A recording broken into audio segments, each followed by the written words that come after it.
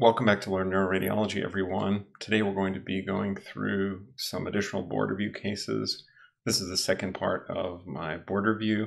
This is going to have 20 general neuroradiology cases. So let's go ahead and get started. As general advice, this is going to be structured towards the radiology core exam, although this would be useful information for the other ABR exams, which are the certifying exam and the CAQ exam.